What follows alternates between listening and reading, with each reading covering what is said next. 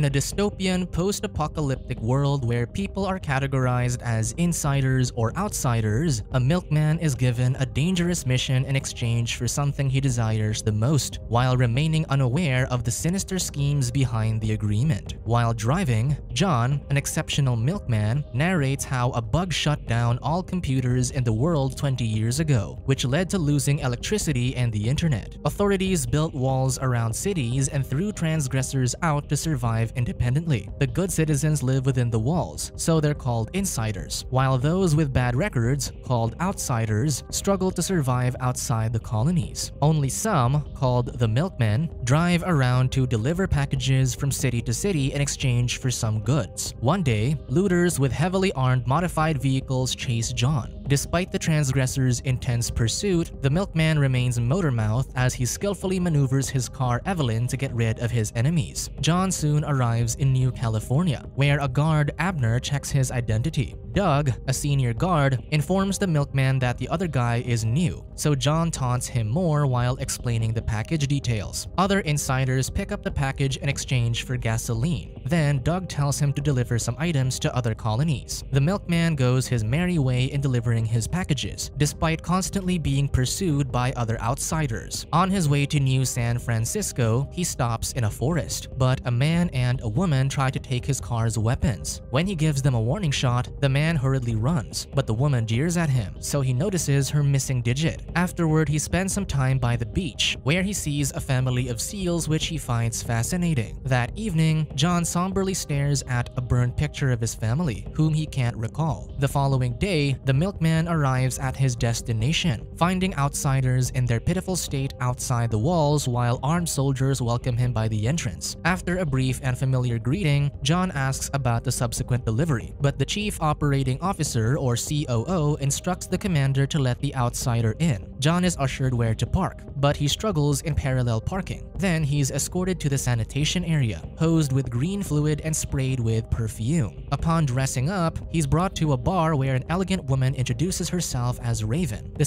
COO of San Francisco. Though she's friendly, John remains wary since his situation is uncertain. Raven tells him he's the only milkman who regularly comes for deliveries compared to others who fail to return. Therefore, she wants to hire him to pick up a secret package and return it to her. However, upon hearing that the item is in New Chicago, an infamous colony, John immediately refuses. Raven authoritatively tells him to stay and declares that she can give him anything he desires with her power. The COO tours him in the city. Seeing such a peaceful sight, John is mesmerized, so Raven offers him to be a citizen if he completes the mission. Meanwhile, in Nevada, police chase after the man and woman John met in the forest. Despite their weapons and driving skills, the police subdue them. In New San Francisco, Raven invites John to her home, where he meets her husband Noah and her baby Dove. The milkman becomes fascinated upon witnessing what a warm family looks like, especially since he lost his childhood memories. Raven asks him again about her offer, and John finally agrees. The family escorts him to the car, and the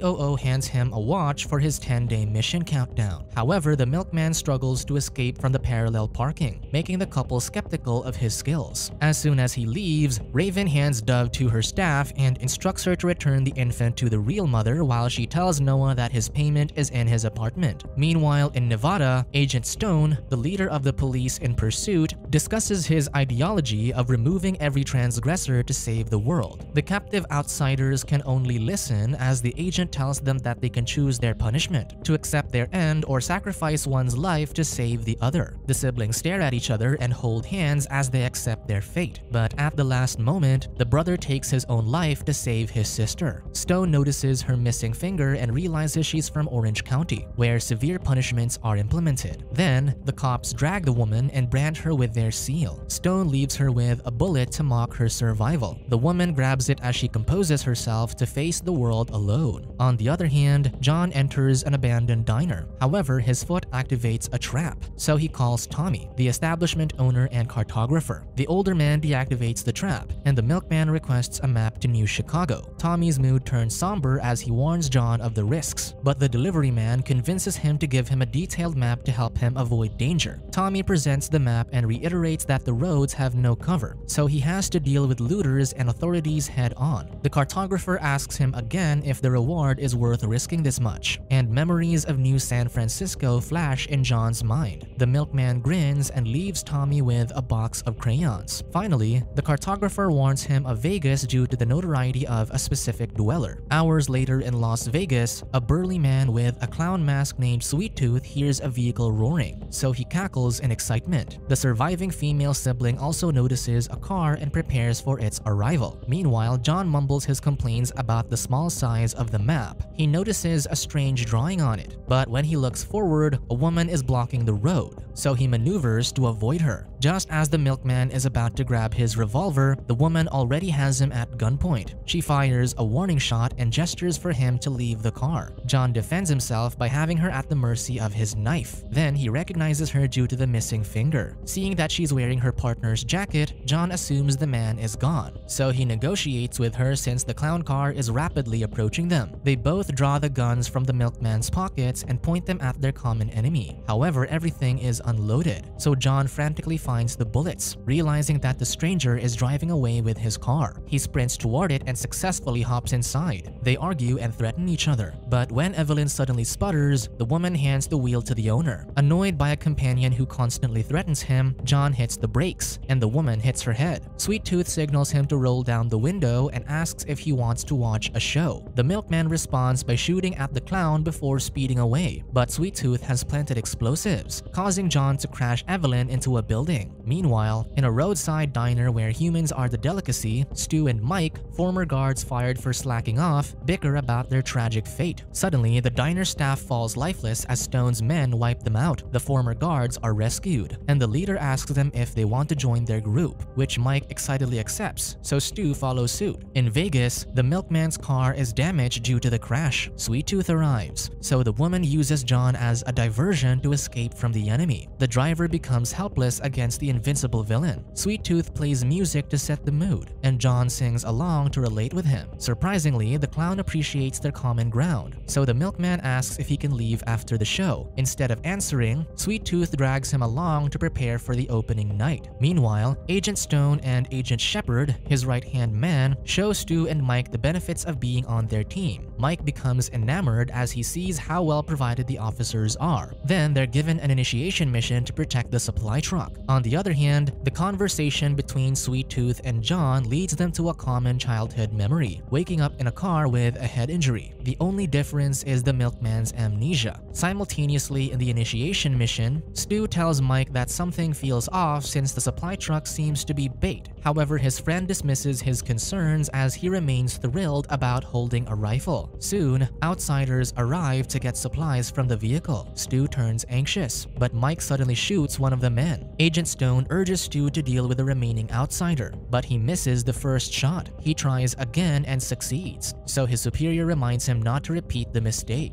In Vegas, Sweet Tooth tours John in his quarters and introduces his best friend, which is a paper bag. The milkman goes along with him and shares about Evelyn, his car, which the clown thinks is weird. Because of the car's name, Sweet Tooth is reminded of the woman he captured earlier, so he presents her to John. The milkman sees his former companion inside a glass tank as she gestures for him to help her. John refuses to help someone who puts him in danger, but she shows him Evelyn's keys. Due to this, the driver convinces the clown to make the woman an audience too. Sweet Tooth nonchalantly agrees since he's already reserved a table for them. John asks what will happen after the show, so the clown explains that no one has left since nobody lasted the whole show. The burly man offers them food while John persuades the woman to cooperate. However, silence and hostility are her only answers. Finally, Sweet Tooth's performance begins, and the audience soon realizes how boring the lengthy program is. They do their best to stay awake to avoid having a similar fate to those who failed to complete the show. When it's done, the clown asks them for feedback,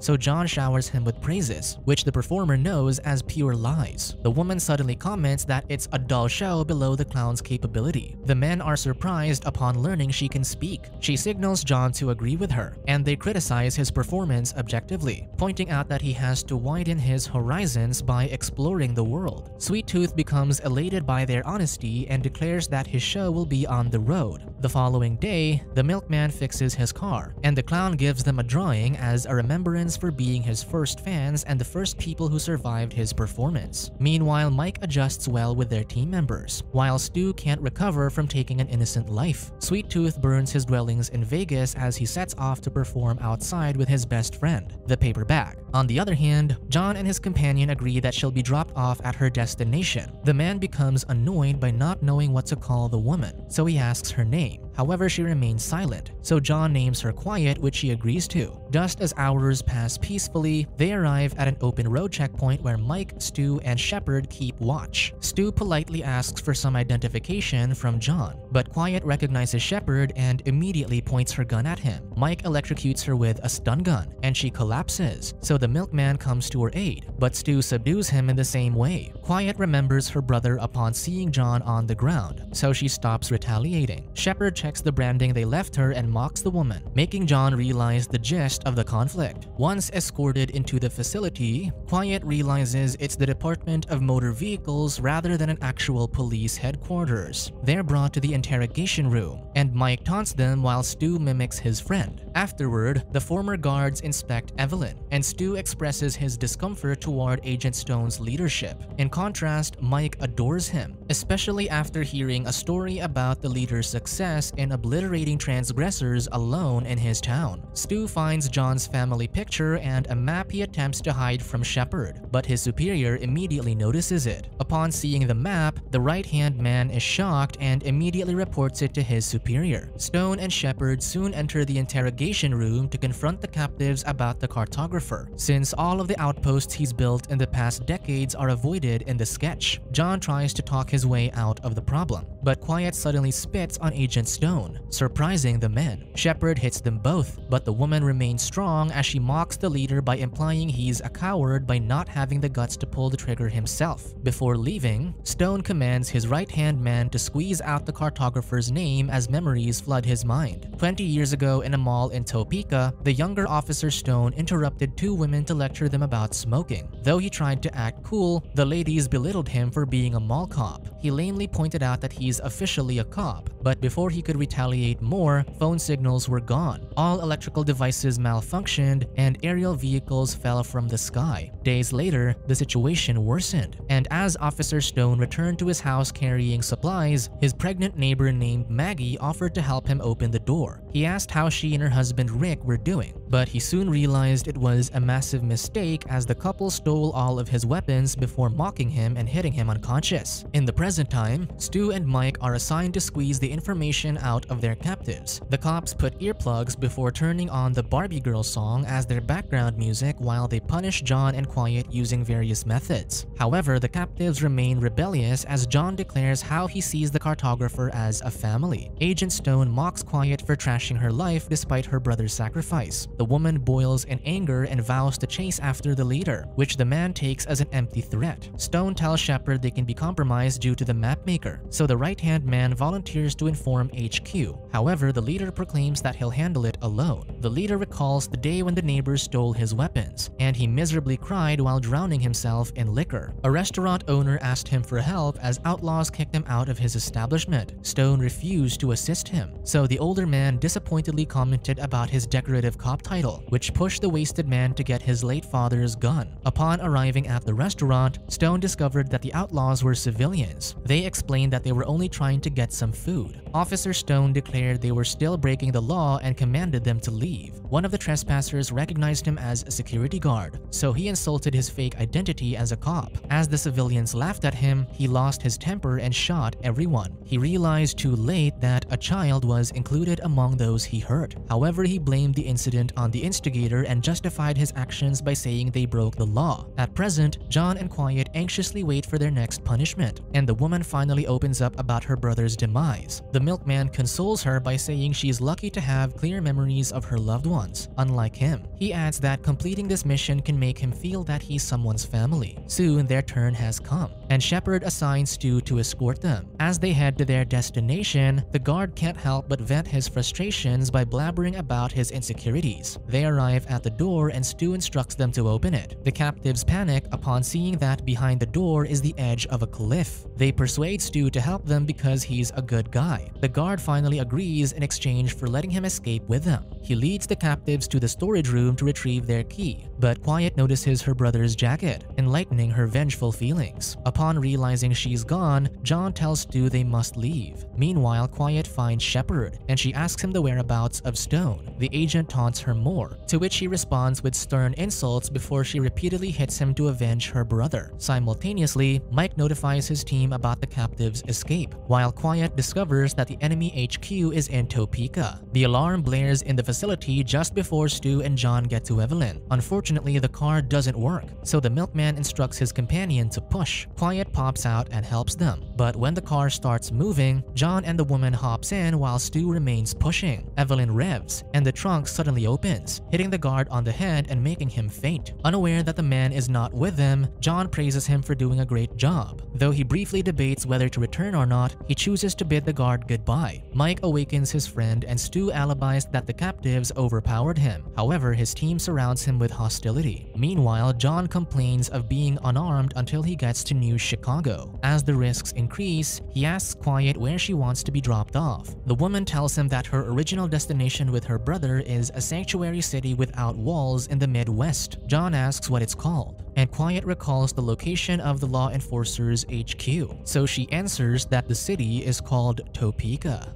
Subscribe to watch more videos like this, turn on notifications and leave a like to help the channel out. Thank you for watching.